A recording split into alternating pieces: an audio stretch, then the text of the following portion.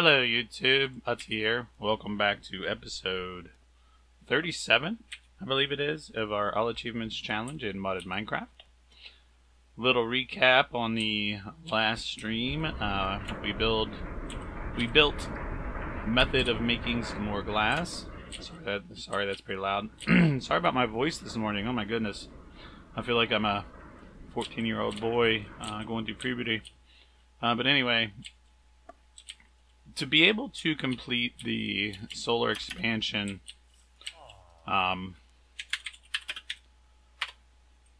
let's see, achievements. Let's see, this advanced solar redstone, right? Or advanced solar panel. To make one of those, we need 47, we need over 6,000 pieces of redstone. We need 8 of those to make this final tier one, right? So you can see I'm missing, I only have 4,700 and I'm missing 2,400. So we need, what is that? Just over 7,000 pieces of redstone. So we need like, what's 7 times 8? 56. We need just shy of 60,000 pieces of redstone to make the ultimate solar panel, which is insane. Now that machine is insane, don't get me wrong. It makes so much power. It's absolutely amazing. It makes more power than what our wheat farm is doing. Maybe. And yeah, it is. So one of these, you know, we'll plop down one of these for our anything really. It's gonna increase our banks tremendously. But we also need a bunch of glass. We need like over 100,000 pieces of glass. We're almost there on the glass. And we will be there soon, and actually I'll be tearing this down because we'll have plenty of glass. Redstone's an issue, so I did make this machine up here, which takes the Natura blood saplings. And on the stream I didn't have this timer, but I thought it was prudent because otherwise the tree just continues to grow. But all this really does is plant that sapling with an autonomous activator. I have some bone meal in here as well, lots of it. Harvester picks it up because it's a 4x4. Goes into the chest. The wood goes in here and it makes power to keep this thing going. You'll see the wood go in here once this harvester starts to work. And then we just have water coming down into it. So yeah, the blood wood goes in here and it's like coal almost. You know, the burn time isn't very much, but it seems to be producing enough power. If it doesn't, put a tesseract up here. And then I just got some filters to the sapling goes in there. Everything else just ends up in the chest, including redstone, because these leaves produce redstone. And also I've got witches being spawned over here, which produce redstone and glowstone. So redstone is going to be a problem. If anybody knows of any other way to make redstone, please let me know. I do see that there's a way to double redstone with Britannia. Take a look here. So we put, not there. Come on, I saw you earlier.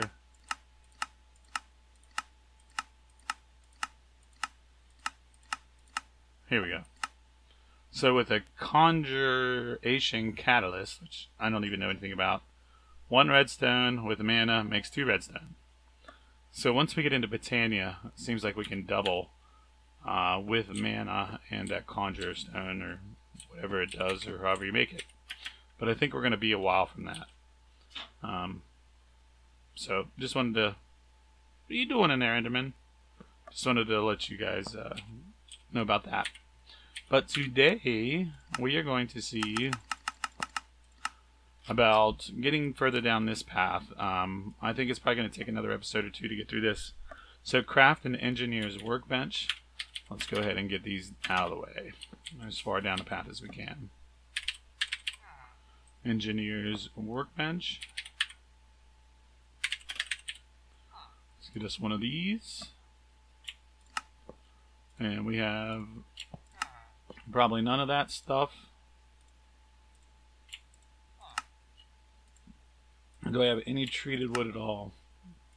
Yes, we do. But obviously not enough. Alright. Okay, I'm giving crafting of this. Oh yeah. Cool. I have a feeling we're gonna need more of that, right? Workbench. Let's make that. And looks like we need crafting table. So some wood. And we need some more wood. What are you doing to me, game? Alright, now we can make our workbench. Time to tinker. It's the second tinker's thingy. Alright, so now what do we do with that thing? I have no idea. This will tell us. Craft and engineer skyhook, mining drill, a railgun, chemical thrower, and revolver. So let's start here. Engineer's skyhook. That sounds like fun.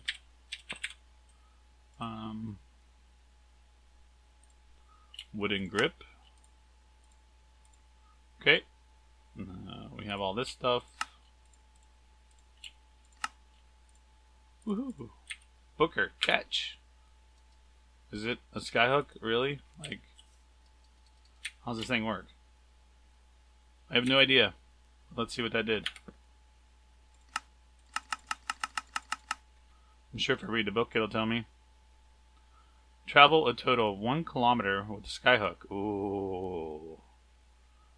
That could be fun. So we gotta figure out how that thing works. Alright. Book.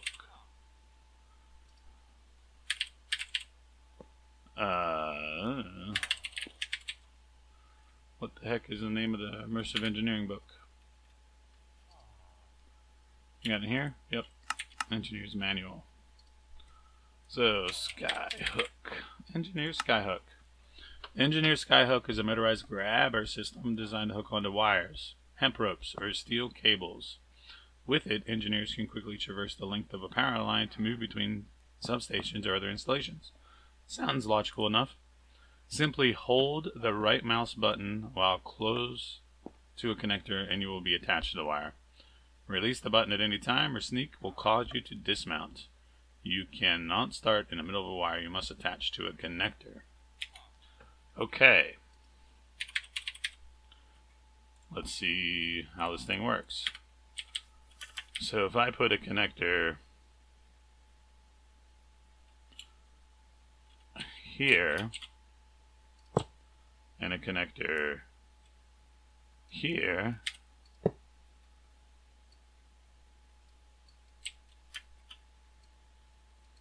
maybe it's not the same type of connector.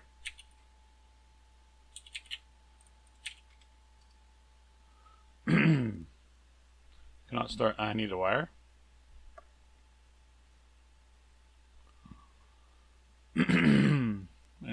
Looks like I need a wire as well. Maybe, I don't know. We're gonna figure it out.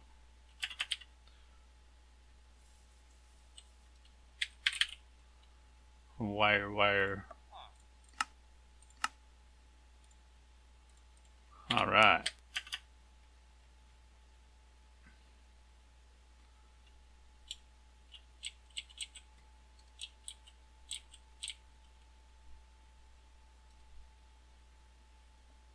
Too far away.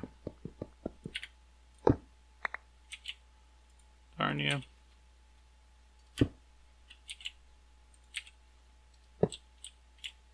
So what is the length of one of these wires?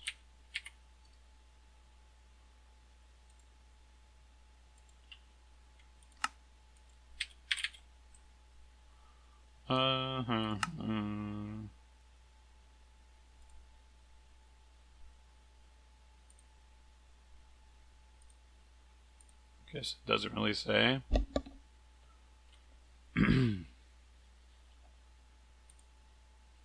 Doesn't really give me length.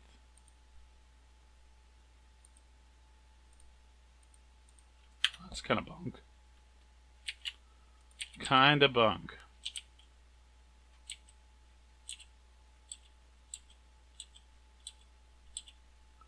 Let's just see if it's 10.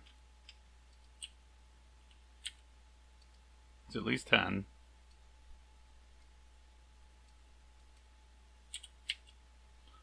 I'm right clicking here.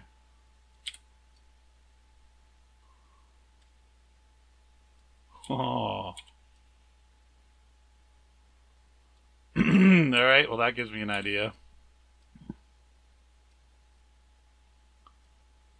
Alright. Let's find out what the distance of this thing is. 1, 2, 3, 4, 5, 6, 7, 8, 9, 10.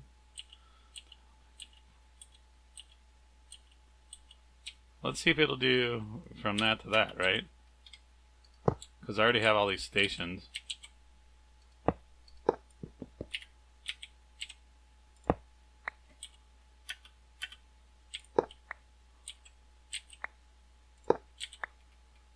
If it will, then we'll be in business. Yes, it will.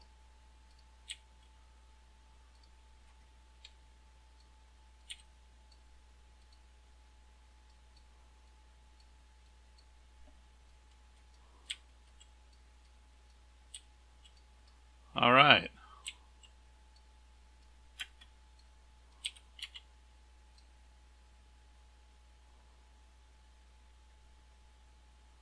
So you know what we need to do, right? We need to make a bunch of these, place them along these lines,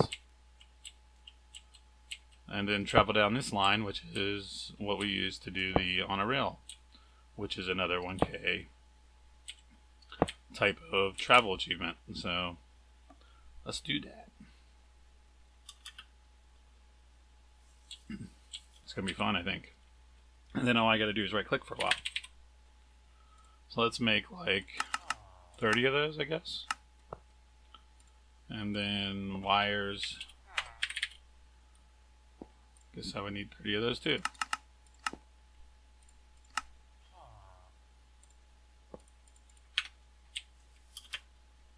Probably gonna need more than that, but we'll start with that number. Work our way up. Come on, game.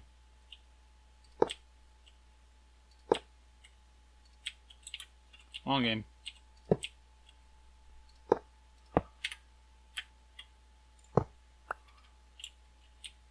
So how's everybody doing? I myself am pretty good.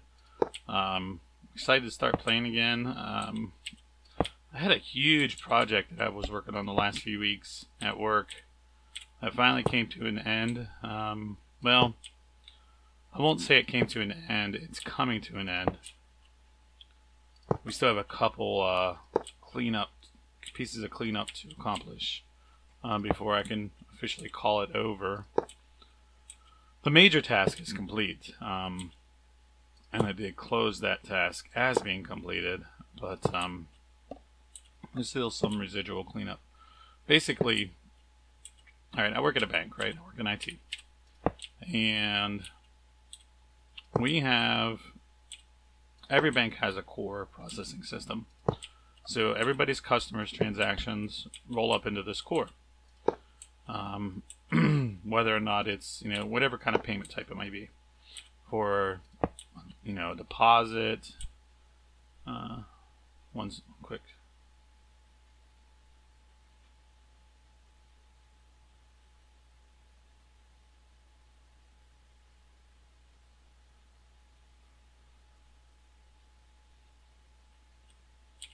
Count of 55, so I'm going to get a stack. So whether it's a deposit, a withdrawal, to whatever product type, a payment, to whatever loan or utility or whatever have you, a transaction gets rolled up into our core environment. So I'm just going to make a stack here. 60 will be fine. Hardened clay. How do I make hardened clay? I gotta smelt some clay. So yeah, it gets rolled up into this core. And coming out of that core, there's a bunch of tables in it, right? And we have a lot of integration jobs that rely upon that data, because you also have customer information in there, and then the transaction history, and there's audit logs and stuff like that. I apologize for my voice. So you've got to be able to extract all this information out of it. The old server was running SQL Server 2005, which is no longer supported by Microsoft. The new server is running SQL Server 2014. Large change in technology, right? I mean, they're very similar, but there's been a lot of changes in between the two versions. So we have a bunch of databases that needed to be moved and restored, and some connections needed to be tweaked. And what we're running into now with some of those integration jobs, a couple of the connectors need to be redone. So we have, like, I want to say at least 4 jobs that are a little bit iffy. And it's all dependent upon one connection back to a cache database, which I have never heard before until I started messing with this system.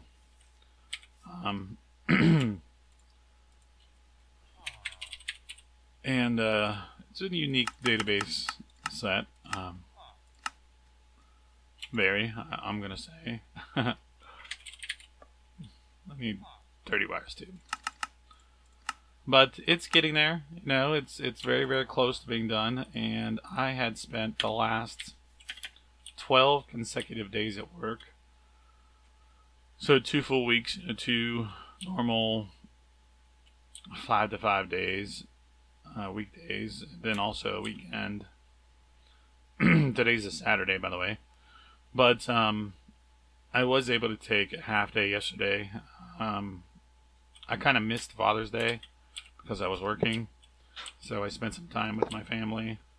We went to the pool and to a pool and had some fun there. And we just hung out for the rest of the day, which was quite fun. But I'm glad that that project is just about over. I've been spending months on it, preparing. I learned a lot, and I'm glad it's almost over. Now I can get back to the other stuff I was working on before that project came around. And I don't know, it's not like we didn't know this was coming. I mean, Microsoft gives you their retirement schedule when a product comes live. They know when it's going to end, but I guess we just didn't have the resources to work on it prior to this. And I think sometimes management underestimates just how long it takes to do stuff like that. But like I said, it's about done. A couple little things to clean up. I am having to run a job manually every night around 9 o'clock, which sucks. But not the end of the world. We'll get it. Just like we're gonna get this achievement. Alright, now we connect the cables. Let's just go ahead and put one here at the end. Just so.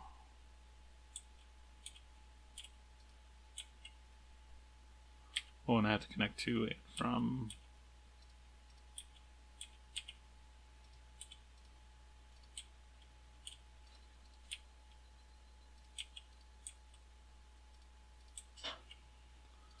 this system is really cool. Immersive engineering.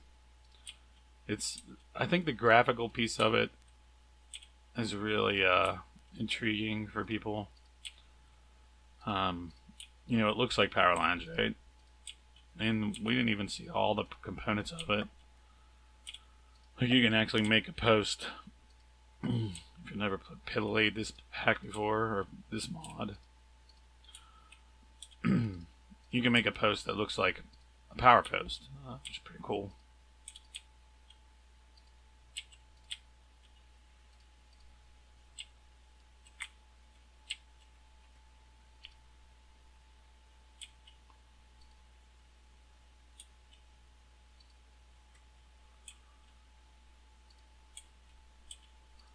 we're getting near the end of this.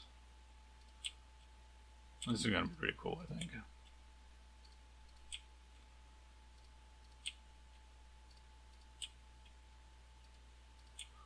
It's a neat little, now that I think about it, it's a pretty cool method of transport. If you're really, you know, think about it like this. If you, here's what I can imagine. Say you have towns, right? So you want to build a metropolis or whatever, and you want to use these wires, and you want to bring power through these cables from your main power installation to your cities, right? Or your towns, and you want to use these just to make it look realistic. Well, what happens if, like, your power's not coming over and you think you have a problem? You could use this skyhook to travel it, not only to get to point, but also to troubleshoot any disconnects in your wiring. So it seems like it could have multiple uses beyond transportation. Could also be used for debugging, troubleshooting, whatever you want to call it. Tend to use troubleshooting for management because that's what they understand.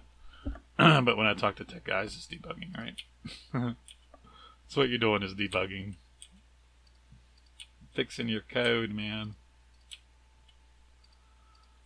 Even though this isn't in the same scope. It makes sense that we ran out because we need 2 for every one, so I think another, so I can get half a stack.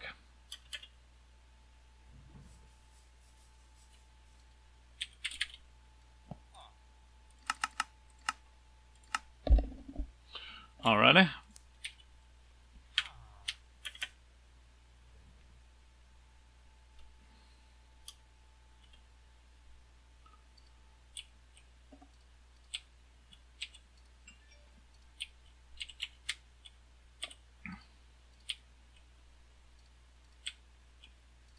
Whoa.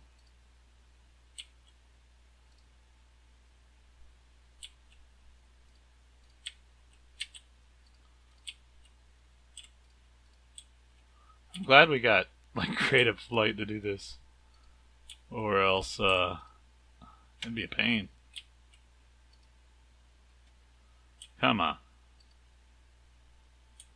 Right. From there to there. Alright, so that's the system.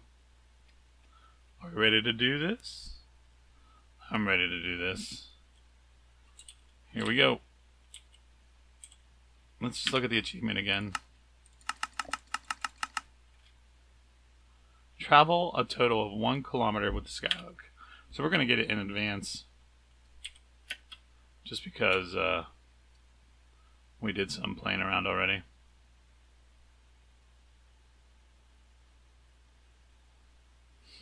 This is pretty cool. All I'm doing is right clicking. I'm not flying.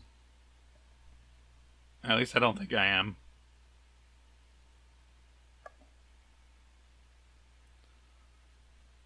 Let's see if that achievement comes up. I imagine it's going to happen right about that tree, or right around that tree.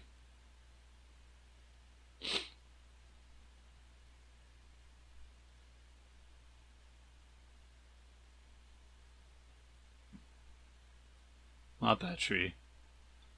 There's a bigger tree out there.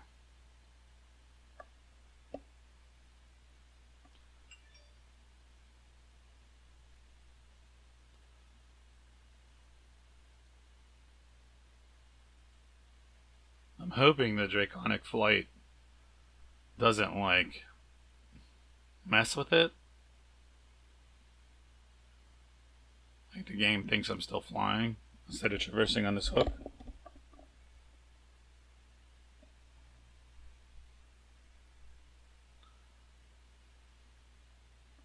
We're going to find out soon enough. It feels like I'm on the hook because you see how I dip in and then come back out, and dip in, come out. So it feels like I'm traveling on the hook. That tree is the one I was thinking about.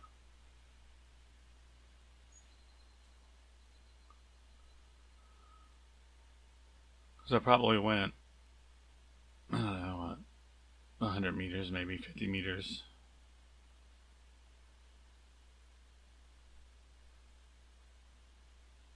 It definitely should happen before the end of this. Definitely should happen before the end of this. Wow.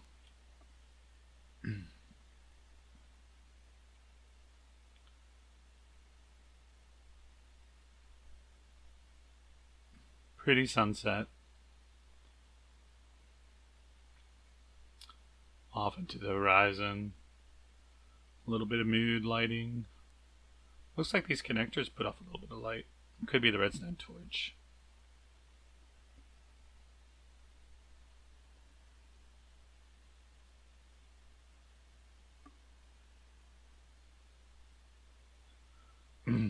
That village back there is cool. There it is. Skyline Master. Pretty cool. Alright, that's going to be the title of the video. Thank you for watching. Have a great day. Bye.